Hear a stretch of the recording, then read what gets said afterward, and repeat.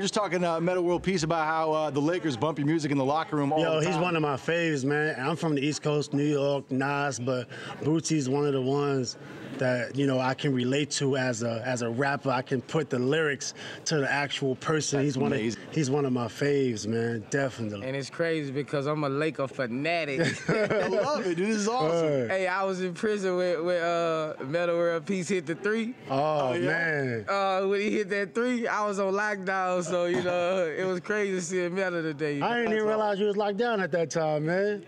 Hey, Boots, can you give my team a shout-out? Shout out to the Lakers. Yeah. Shout out to the Lakers. We building back up. Hey, 5 years. Give me 5 years. 5 years. We're going to build us a dynasty. We young right now. Shout out to the whole Laker organization. That's awesome. Yeah. I'm just a Laker. You know, I'm just a Laker, bro. Yeah. That's awesome. Shout out to Boosie, baby.